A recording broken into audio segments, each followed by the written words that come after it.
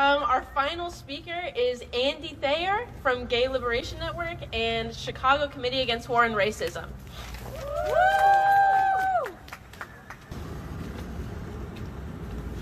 This morning, the news reported another assassination attempt on President Zelensky of Ukraine, apparently by Russia.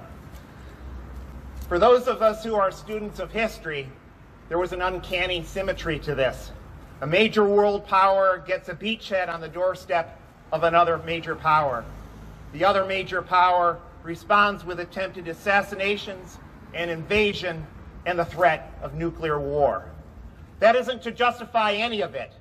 Anyone here, any anti-war activist worthy of the name, should be totally appalled by it and not giving excuses for it. But in so many respects, Ukraine of today is Cuba of the 1960s. Every single foreign policy sin of Vladimir Putin was committed by John F. Kennedy of the United States. And it should be noted that every single one of JFK's successors has committed most, if not all, of these same sins. Since World War II, the United States has invaded more nations on Earth than any other nation around the globe. Yet who is the #1 hero in the pantheon of liberal Democratic Party icons? It's JFK, the nuclear war-threatening, invasion and assassination organizing escalator of the Vietnam War. This should give us a clue as to who our real allies are in the fight.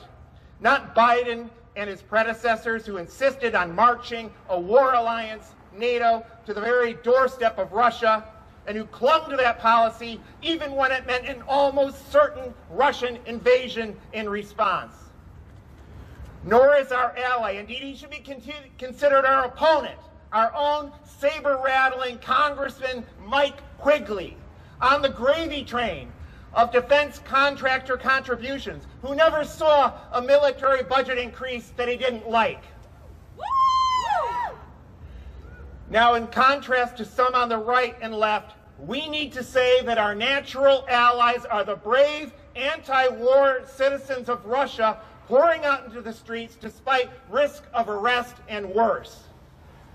There wasn't much opposition to JFK in this country back in the day. It took a few years to grow during the anti-Vietnam War movement. But that is our legacy. Those are our natural allies, those who oppose war in whatever country they find themselves in.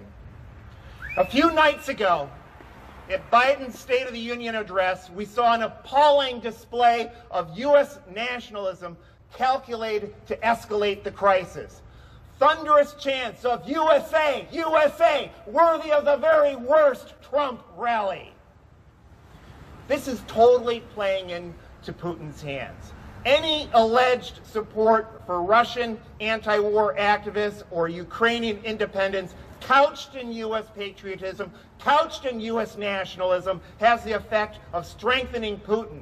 He is able to brand all opposition within Russia as dupes of the CIA, not unlike our own rulers attempted to do to brand the civil rights movement and opposition to the Vietnam War as being dupes of Russia.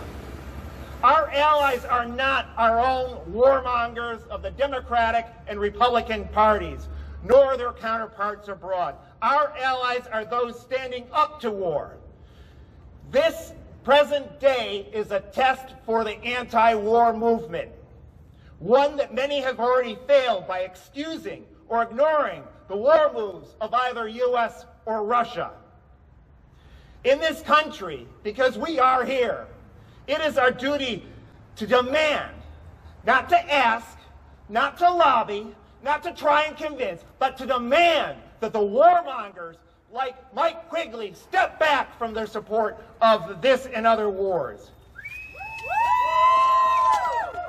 He and his fellow Democratic and Republican Party warmongers are our opponents and should be treated as such. I'd like to finish with just a short autobiographical note. As some of you know, I visited Russia in 2009, 2010, and 2011 in support of Russian gay rights activists fighting for the right to simply assemble the way we are here today and demand their rights. On 2 occasions, I escaped the 3rd time. On 2 occasions, I was arrested, along with all my other Russian counterparts and allies from abroad, for simply doing what we are doing today. And I can tell you that the response from the American embassy in Moscow, this was during the Obama administration, the response of the American embassy was, who cares? Because at that time, the Obama administration was cynically trying to court Putin and Russia as part of its plan to encircle Iran and impose its will on the people of Iran, who've been fighting for independence for decades now against the United States. That is the cynicism of great power politics, and I saw it with my own eyes. And then finally, I should say, the last time I was in Russia in 2011, we attempted to have our gay rights protest on Red Square. The day before it, a mass of Sieg-Heiling fascists gathered in that same location, unmolested by the police. And it was a time when fascists in Russia would hunt and stalk on gay people and injure or murder them. It was widespread news. This is not news to anyone who does the research. The point is that powers, whether in this country, whether abroad, in Russia, Ukraine, whatever, will use fascist thugs for their own purposes. So there's a lot of fascist baiting going on in this country on both sides of the conflict. And we should be committed to allying ourselves with those who are truly against war, which is the people of Russia today who are bravely coming out, and hopefully we'll build a movement worthy of the kind of movement that ended the Vietnam War, the U.S. war on Vietnam. That is our hope. Those are who we should be looking to as allies and not bastards like this.